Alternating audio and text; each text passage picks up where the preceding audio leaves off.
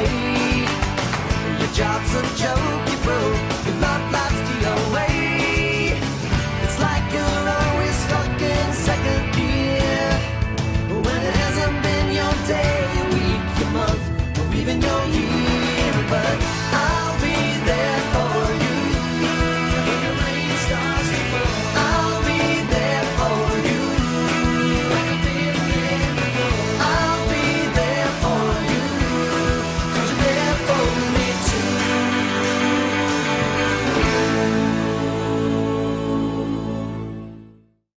Alright, now normally this would be where I do a live action movie, since last episode was with an animated movie. However, today's subject was just so interesting that I really couldn't ignore it, and just had to do it. What movie is it, you might ask? Well, ever hear of The Fearless Four?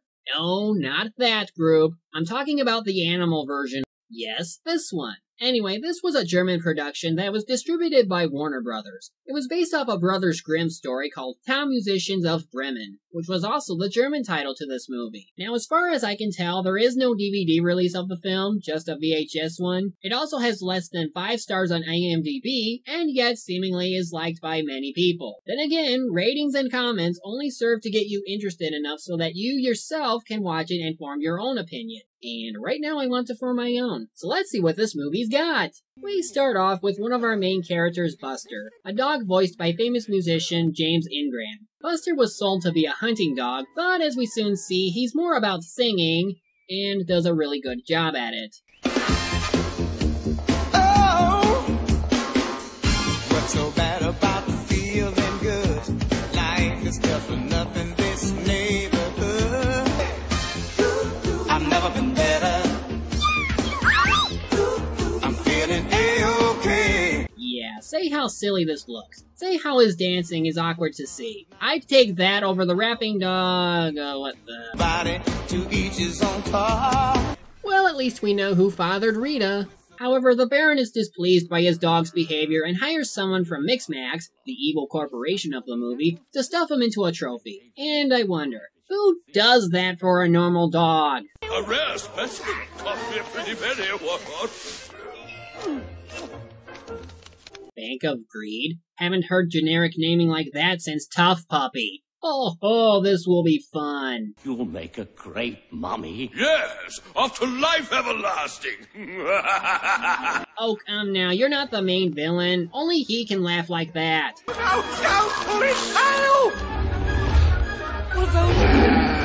Oh great, he went into berserker mode. Now you're all gonna die.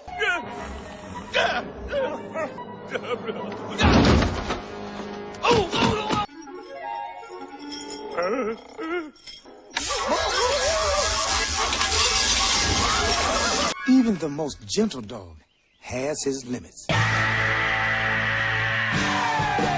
Our next main character is a donkey named Fred, voiced by famous blues guitarist B.B. King. He prefers singing about his troubles rather than working. We enter this world with a miserable cry. It's a drag from day one till the moment we die.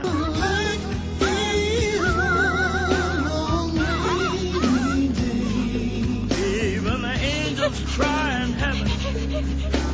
Tears are washing us away. This upsets his owner, mainly because he doesn't work as well as he used to, and decides to get help from Mixmax to replace him.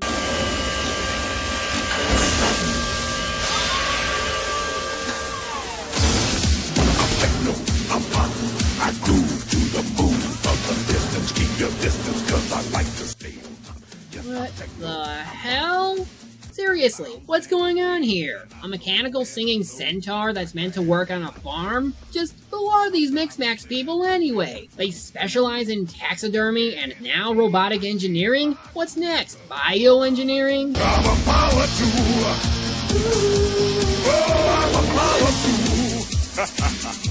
So Fred is rejected, but thankfully some wasps that he knew, but will never see again, rescue him by causing the car to crash, which causes him to meet Buster. Am I in heaven? Are you St. Peter? No, my name is Buster. They call me the Melody Barker. They call me Fred. Yeah, Fred isn't all that smart. but it's kind of funny seeing his honesty firsthand. But in any case, they decide to travel together, and without knowing the signs were switched, they go with whatever the bone decides. Paris, here we come. Our next main character is a cat named Gwendolyn, voiced by another famous musician, Alita Adams. She's the pet of the now-deceased Aunt Wanda, who left the house to her nephew and his bratty son. Gwendolyn also knows the location of 2 special jewels that the parents want, and because she won't reveal the location, they think of getting rid of her. Well, you know who to call.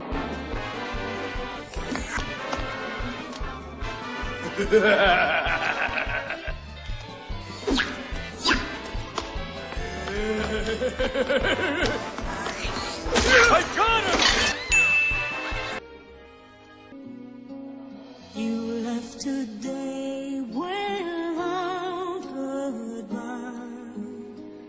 Big girls never cry.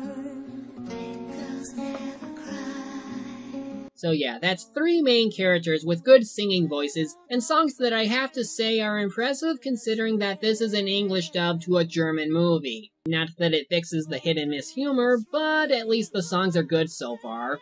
Big girls don't cry. Aunt Wanda passed away. Sorry to hear about that. We're headed for Paris. Come with us. We'd make a great trio. Not with a cat, no way. Hey, you were hitting on a fox earlier. I'd shut up if I were you. Our last main character is Tortellini, voiced by Shuichiro. We don't get a solo from him, but we do see him make an ass of himself. Don't they know who I am? Incredible. See if I can. I, for one, have possibilities you can only dream of. Robbery! Can anybody hear me? Yeah, I'm calling it now. These guys are the Umbrella Corporation of this world. They have control over every single human need, including the food industry. If that doesn't spell out evil corporation, I don't know what will. At any rate, our 4th main character joins the party. Oh, you're talking to the right person. I can sing better than Michael Jackson and Elvis put together. Do I sense a challenge? So with everybody established, how do they sing as a group? We're standing strong. Together we'll work out whatever is wrong. Awesome. Unfortunately, they get lost, so they get help from a one-shot character. What's all that racket about in my forest? Who are you? Who are you? The nearest city is Bremen. Bremen is not what it used to be. You don't want to die young, do you? For me, even Bremen is fine. We're artists, and good artists will succeed anywhere. We'll do anything for attention, even kill ourselves. So she leads our band out of the forest, where they eventually reach the town. Yeah, is it now too late to go to Paris? The Dr. Greed, the notorious tyrant and his Mix-Max gang, dominated the city, as he had strange powers, and he got them, rumor had it, from the devil himself. That sounds interesting. Do we ever find out if it's true? Nope. They also don't know there's no singing allowed in town, but regardless, they sing anyway. The chill and cold sweat, some things of the past I can't seem to forget. Looked around in the dark, saw my brothers right there. I'm no longer alone, I'm no more on my own. I thought singing was forbidden. Bye, Mozart Mouse. Bye, Mozart Mouse. Stop! Boy, they got some nerve. They're in the center of town, too. Hey, it's that one guy who's always somebody's meat-headed thug. Who are you exactly? Ma'am, gentlemen, my compliments. You're exceptionally talented. Well, I think I can get you the proper contract through our advertising department for starters. Well paid, of course. So with that, we finally get to see the technological leader of Mix-Max, Dr. Greed, voiced by Ian James Corlett. Did say a donkey, a dog, a cat, and a rooster? Oh my god, it's Cobra Commander! No? Naga Hide? Well, I was close. It was somebody from G.I. Joe. For singing animals. Sensational. Perfect for us. Nobody would dare accuse us of being against animals again. Yes, those PETA fools will never think to accuse me of using animals to advertise our second-rate sausages. We shall dominate the food industry. You can't work for anyone other than Mix Max Trust. If you should do so, you'll have to pay back everything. If you stick to the contract, you'll have it made. Travel, luxury, world fame. And our song selection, I mean, we'd like to pick our own. At least they're smart enough to question their rights in music choice, but sadly their leader thinks otherwise. After all, it's my career.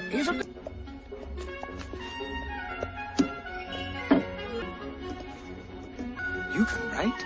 Something I wonder, Tommy. And that's the shipping of this movie. Yes, they're the main pairing. Isn't that strange? So each of them, except Buster, decide on what they would want with the money they'll make. I'll get myself an opera house and produce an opera. Laugh.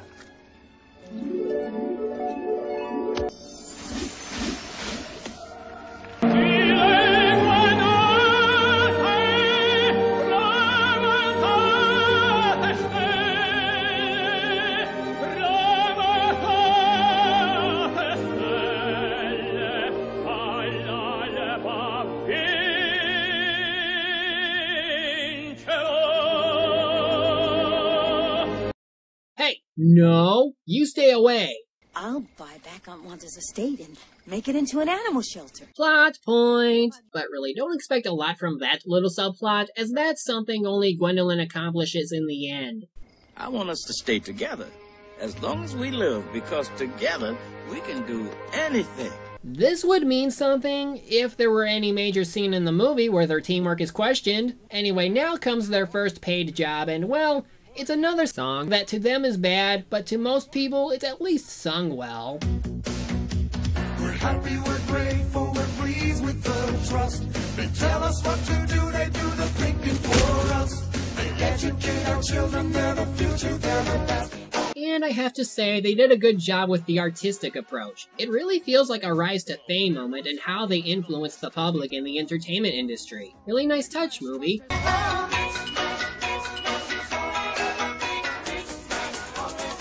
However, they get tired of playing the same song over and over, so they bring it up with Platini. You must keep singing our jingle even if it kills you. Your own compositions. What exactly does Mix Max stand for? Who's Mix? And who's Max? Why don't you admit we're talking about sausages here? What have you got against sausages? How dare you question the authority of our sausages? Sausages are the world to us! There's nothing we can do. They own our voices. Not just our voices, our souls, too.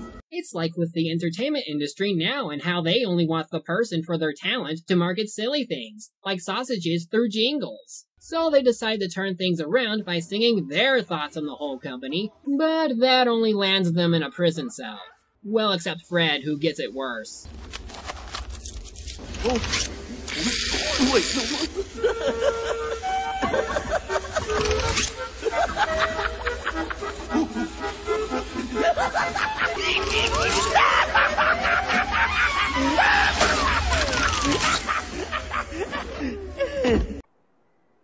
What the hell was that? After that torture scene, Mozart shows up, hoping to get them to play whatever music he had, but then decides that it's more important to actually get them out of the prison cell. But how? Let me see. Stop!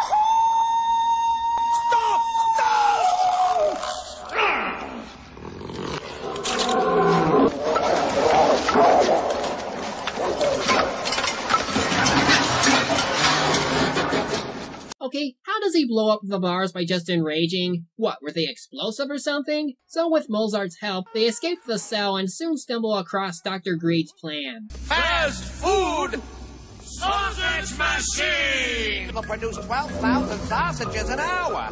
Let me explain how it works. Right up here is where it goes in, and down here is where it comes out again. We're having a test run next week. Only the knives are missing. Yeah, I don't really get it. What's going into the machine? The sausages? Some go in, more come out? How does it work? So once they learn the animals got away, Fatty here gets the shaft. 006.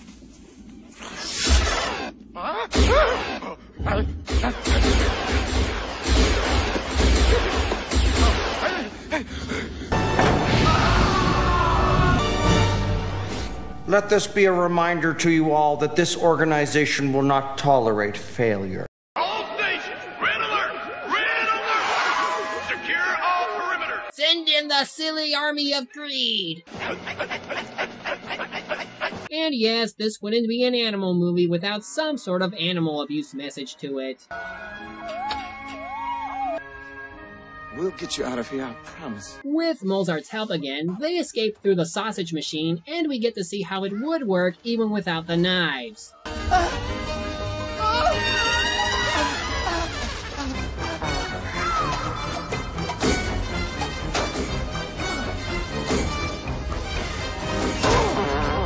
You know, from what I'm seeing, there's no point in the machine where they would be cut to ribbons or whatever. Seriously, how does this thing work? Answer me!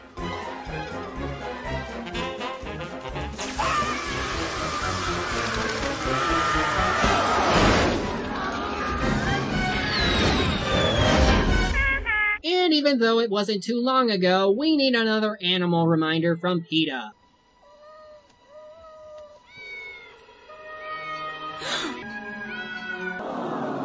They'll pay for abusing those poor innocent kittens. They shall feel my wrath! Oh goody, flaunting your ego again, I see. My chicks could see that. Hold your beak. I promised those animals we'd get them out of there. Yes, you did. I did too. Well, all right. But can anybody tell me how? Yeah, that's how quickly he reforms. Hey man, we promised to free them animals, you selfish rooster. We gotta help them. Oh, okay, I'll help. First step is to show up again. This time we'll turn the tables. They can't do the show without us. We'll go back and tell them we've changed our minds. Fear may be contagious, but so is courage, my friends. She's right, you know. They're so desperate, they'll gladly take them back without knowing why. Especially considering how it ties into Dr. Greed's plan. We'll be celebrating my election party with a big concert in 3 days. We need those four and their song more than ever. Everything must work as planned. You know how important this is. Why, certainly. My presidency is at stake. So let me get this straight. You mean to tell me you've gone out of your way to expand your company's business from selling sausages to all those other things we saw your guys do, including a military-like order, just so you can become president of Germany? I don't know what to say. This guy's ambitions are just seriously out there. I mean, how do you go from a fast food president to the president of an entire nation? It doesn't work that way! So with the concert on, and the animals in some new duds, they just have to worry about the pet snake with a machine gun. But Mozart decides to spend his last scene of the movie snake charming it. And yes, this really is the last time we see him. So goodbye, Mozart. You were somewhat useful. Mixmax makes the world go round! Wake up! I smell the roses, let the showdown begin. Stand up! And save our skin, let the showdown begin. Hey, it is true. Music can force a message onto people, and right now, they want revenge on Mixmax. Down with their sausages! From now on, it's Kieran's Pickled Foods for me. So now all that's left is to get rid of Dr. Greed once and for all. And to do that, they'll replicate what they did in the original story by standing on each other's backs. But instead of singing, it'll be more for scaring. What in the world is that?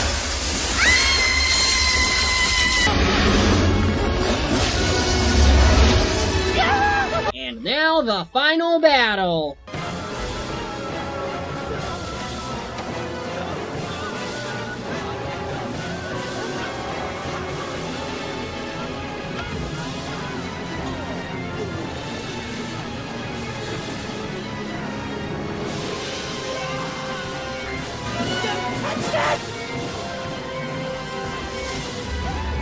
Oh, why did I think installing a falling floor tile trap was such a good idea? Curse my satanic-inspired technology!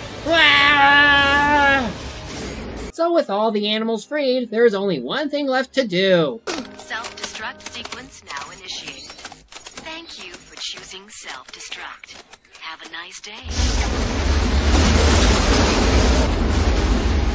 Oh, why did I install a self-destruct button to the entire company? What part of me ever wanted that?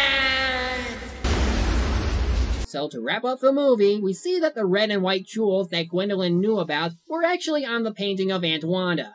And it's haunted. Nice. But other than that, she did keep to her word of making this into an animal shelter, and we get one last song. They talk about the two of us. I hear their voices in my sleep. We are wrong for each other. Every word against you cuts so deep. Don't you worry about a thing. Baby, close your eyes. I'll take care of you. Till the end of time, that's what I'll do. Nothing ever stays the same. I'll be there, so don't you worry about a thing. So that's the end of The Fearless Four. What did I think of it? Well, considering the bad CGI, the silly plot, the hit-and-miss humor, a subplot that lacks fleshing, and characters who come and go, I have to say that I liked it. Yes, this film is incredibly silly for all things said, the PETA-inspired messages, and the fact they brought famous singers for their main cast to maybe draw in a crowd. But at the same time, there is a bit of charm to it. The 2D animation looks really good for its time. I did giggle at plenty of moments throughout the movie, and I do enjoy the main cast. Except maybe Tortellini. Plus, their singing and voice work is not only good, but fitting too. If anything, this movie's biggest strength is in its music, as it's all sung well and nice to listen to. Okay, maybe except one. For a modernization of an old fairy tale, it did okay despite relying on cartoon movie antics. I'd say it's worth buying it just for the music alone. Otherwise, I'd say this is an underrated animated movie that probably should have had better attention. I mean, seriously, no DVD release or a soundtrack? Screw you, Warner Brothers! Now, I'd like to thank Kid Crash for finding this movie, and to everyone else, I'll try to watch your requested movies in the future as well. But this film felt like it needed more attention than anything I've ever reviewed, and I hope maybe you yourselves end up seeing this entirely as well. I'm the Media Hunter, bringing you movies straight from the wild.